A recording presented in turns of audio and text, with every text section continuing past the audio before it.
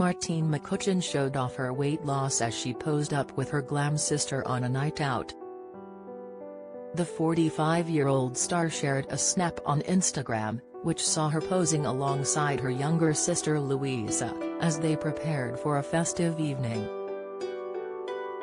The siblings dined at the upscale eatery Scott's restaurant in Mayfair, London, and Martine looked sensational in a little black dress as she let her hair down over the weekend.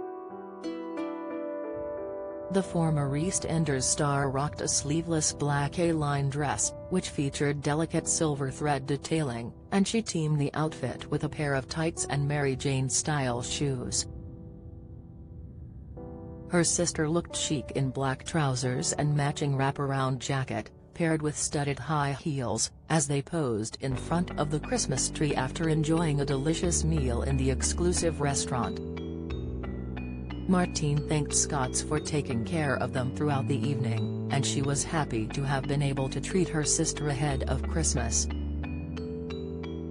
At Scott's Mayfair, I wanted to say an extra special thank you for looking after us so wonderfully at such a busy time of year. The lobster, delicious, Martine wrote. The atmosphere is so magical and elegant and we finally feel Christmassy. My gorgeous sister at Louisa.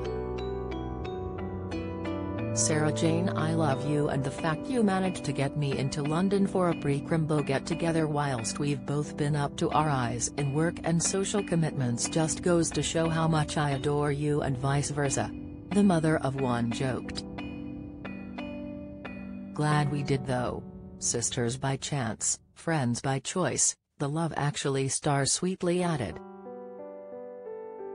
While her followers were full of praise for the sisters and their festive night of fun, some were concerned by Martine's ever-shrinking frame.